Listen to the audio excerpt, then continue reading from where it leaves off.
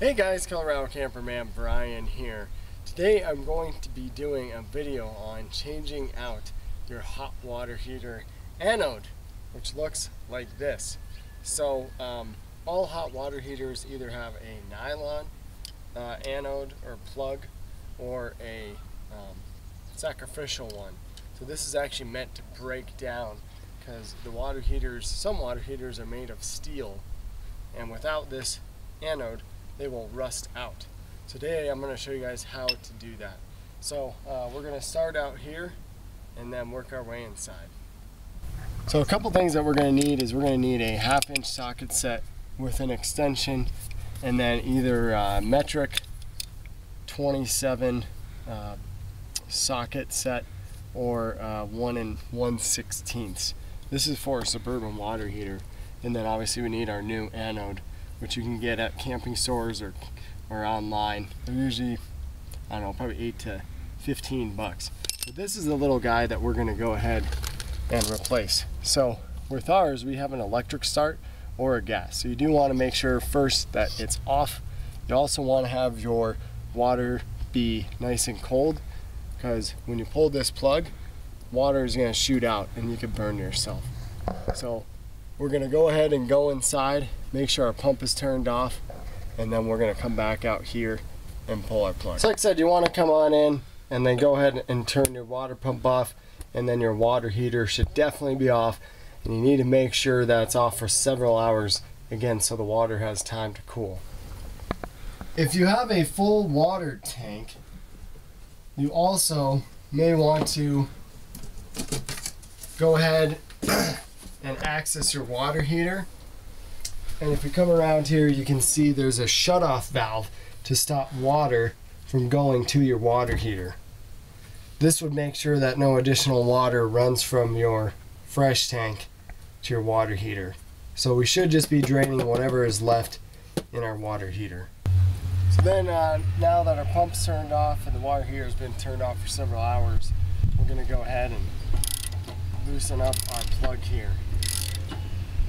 You can see water is starting to come out here.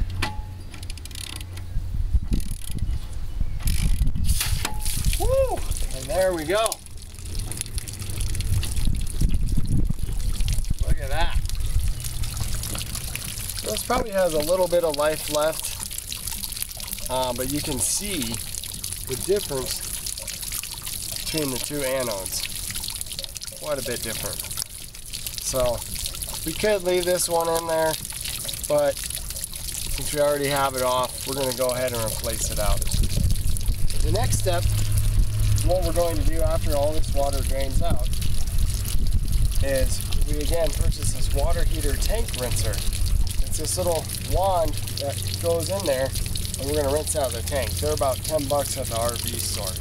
So after this drains out, that's what we're going to go ahead and do. Alrighty, so now that we're done draining here, we're going to go ahead and take our little wand and clean out our tank. And I can feel that there's sediment in there. And the reason you want to get that cleaned out is that can actually shorten the life of your water heater. So we're going to go ahead and take our little wand and turn it on. And just kind of move it around there. And you can see how milky and dark this is.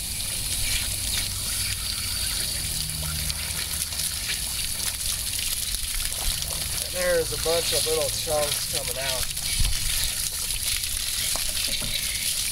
Just kind of get back in there real good. There's a big one. Woo! I think it's a warm day.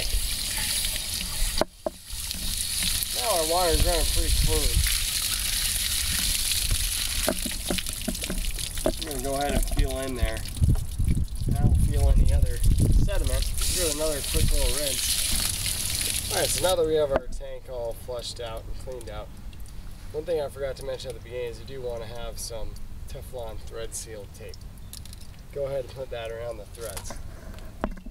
And all you're going to do is insert your anode back in there and get it tightened up, and we're good. So that's it. Yeah, so we'll go ahead and get that tightened up, but thanks for watching here today. And if you guys have any questions, feel free to ask me. Otherwise, thanks for checking the video out, and we'll see you later.